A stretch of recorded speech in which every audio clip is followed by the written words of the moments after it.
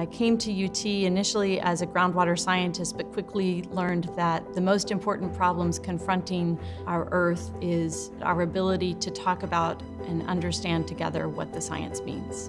With Gather Round, we rapidly synthesize scientific knowledge from data and models using artificial intelligence to help inject science concepts into stakeholder conversations. They design together what matters to them. Sometimes it's 3D, sometimes it's in 2D, and sometimes we just use interactive dashboards. And what's exciting about this is it actually builds stronger bonds between community members. Our initial plan with Gather Round is to convene a set of 5 engagements looking specifically at flooding. We've scoped it so that we begin in Austin. That's then going to scale to a regional focus on the Rio Grande Valley.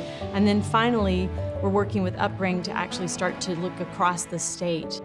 I would anticipate that we may see unexpected partnerships across groups that are typically at odds with one another. We may see some entrepreneurial ventures, educational initiatives. If we do it well, communities connect and communities move forward with new ideas. And it also convenes an opportunity for them to be able to begin to build and construct the future that they are all striving to achieve.